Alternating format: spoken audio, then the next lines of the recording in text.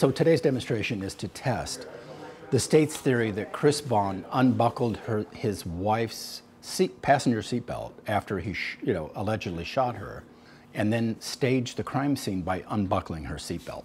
And that's their explanation for why his blood is on the passenger seatbelt. And so the second demonstration will be testing what Chris has recently revealed, and that is that after this all happened, after he witnessed his wife shoot herself, his first reaction was to drive and get help.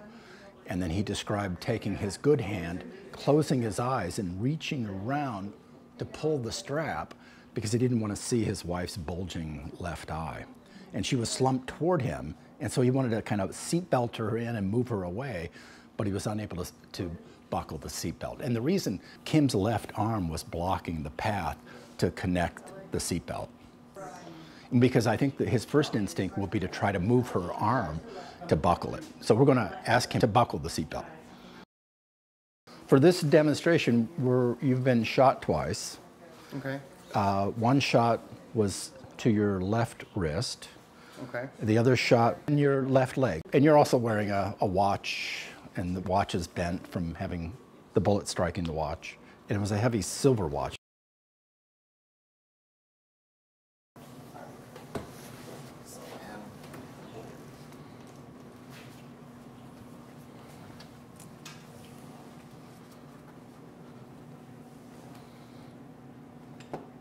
Okay.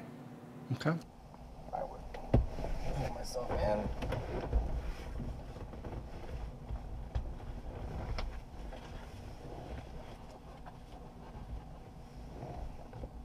If Christopher Vaughn had unbuckled the passenger seat belt, as was the theory of the state, his arm would have passed through this pool of blood in order to have unbuckled the passenger seat belt. DNA testing of the sleeves of both his left and right arm showed no presence of Kimberly's blood.